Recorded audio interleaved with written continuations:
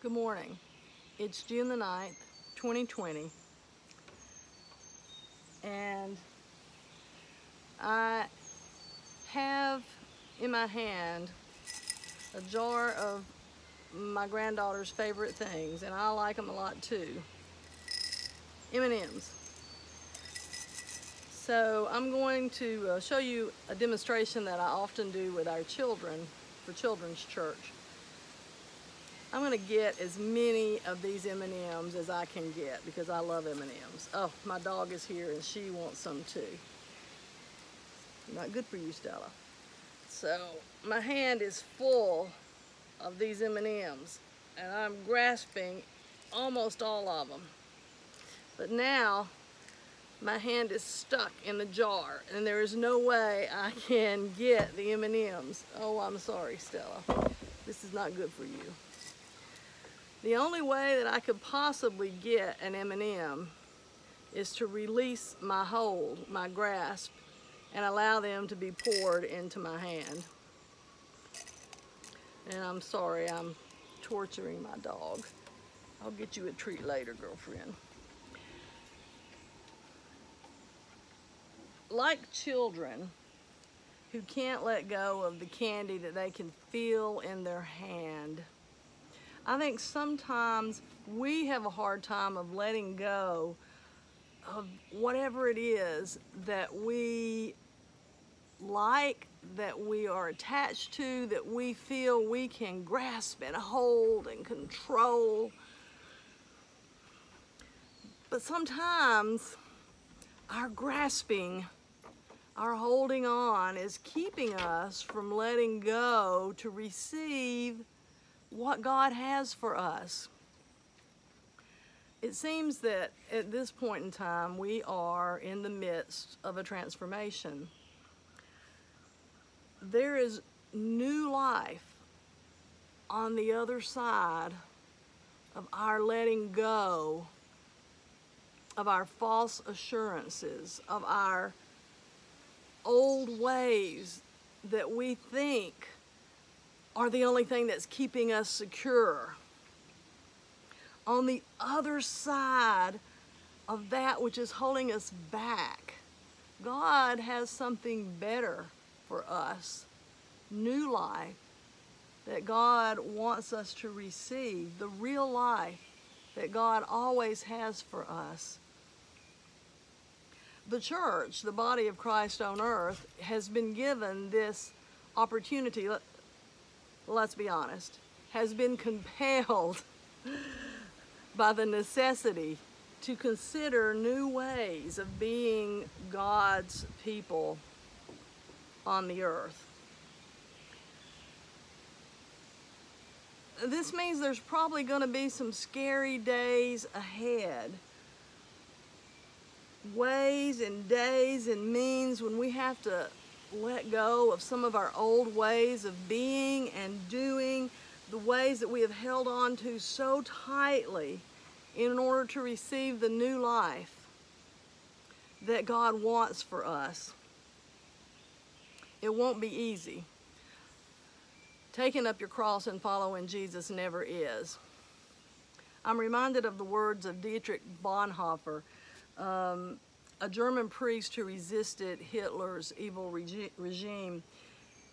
He wrote a powerful little book called The Cost of Discipleship. And in it, he speaks about free grace is not cheap grace. These are his words. Cheap grace is the grace we bestow on ourselves. Grace without discipleship, grace without the cross, grace without Jesus Christ living and incarnate. The truth that we must learn as we go and as we grow into the people that God has created us to be is that the wonderful grace of Jesus is not the path of least resistance. Peter said, no, don't go this dangerous way.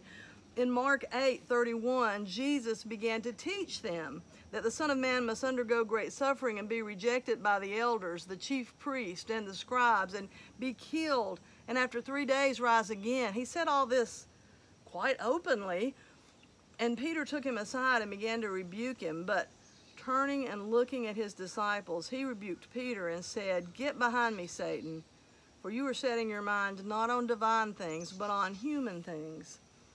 He called the crowd and his disciples and said to them, "If any want to become my followers, let them deny themselves and take up their cross and follow me. For those who want to save their life will lose it, and those who lose their life for my sake and for the sake of the gospel will save it. For what will it profit them to gain the whole world and lose their life? Indeed, what can they give in return for their life?" Jesus warns us that the path of least resistance is the wide and compelling path of selling off little bits of ourselves, of our Christian walk, of our way, of our integrity, until there's nothing left. It's the wide path to destruction. We are called to give all that we are, even our comfortable securities, even our self-serving assurances. We are to give all that we have and all that we are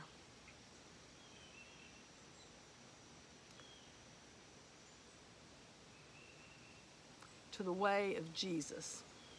It may feel like sacrifice. In fact, it will be sacrifice. The sacrifice of our self-serving ways and means so that we can receive the new life that God has for us. Peter and Jesus and Dietrich Bonhoeffer, who was ultimately put to death for his resistance to the Hitler regime, they all knew that this is costly. It's going to feel terribly costly when we take up our cross to follow Jesus. But that is what we're called to do. But then, when we go all in to follow in the way of Christ, what we find is that the life on the other side is more free and more full than we could ever have manufactured on our own, than we could have ever secured under our own power. We will be more alive and more ourselves than we ever could have been while running away and grasping on and trying to protect ourselves from the very life that we are called to live. What if we gained the whole world and lost our very selves in the process? Let us pray. Holy and loving God, show us the way of life and lead us on that way.